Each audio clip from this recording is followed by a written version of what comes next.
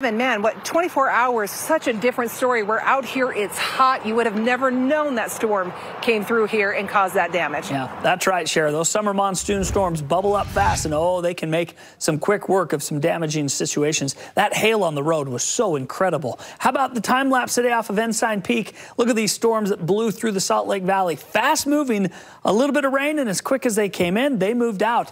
And out popped the sun, and up went the temperatures. In fact, we're up flirting near 90 degrees at this hour. Vernal, still some dark clouds. Rain has been out in the Uintas Basin and the northeast corner of the state this afternoon. It's about the only spot that is still getting some precipitation, kind of holding on. Some of the rainfall totals, this is just today. Oakley, 1/4 of an inch. Mountaindale, the same. Roosevelt picked up 0.24. Strawberry Reservoir had 0.2. South Salt Lake picked up 0.18. Sugar House, 0.16. And how about Red Butte picking up 0.05 with a little shower that just drenched the University of Utah's campus this afternoon.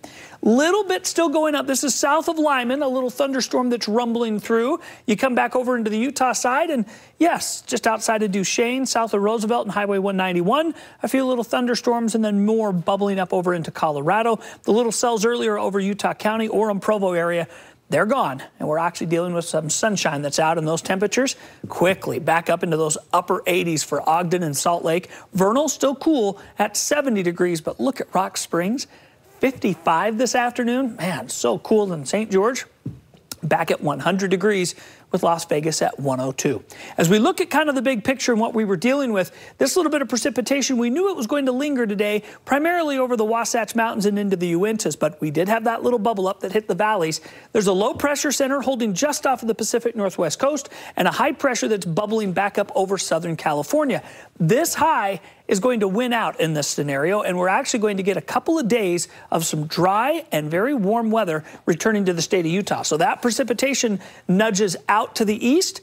We see temperatures start to rise over the next couple days, back to normal into the 90s. Still a few little buildups over the Uintas tomorrow, but every day as we roll on through Friday, get drier. But look what happens Saturday. By afternoon, a surge of southern monsoonal moisture comes in, moderate cells around Kanab, moderate rain through central Utah, and then I think we'll see a chance for some showers here in the north. And that pattern repeats Sunday and even into Monday here along the Wasatch Front. Sunny skies tomorrow with temperatures climbing, upper 80s in Cedar City, 100 degrees in St. George, Mesquite to 106. Should be a nice sunny couple of days, but we'll only get a couple. Then we'll bring the chance of thunderstorms back in Saturday and Sunday to southern Utah.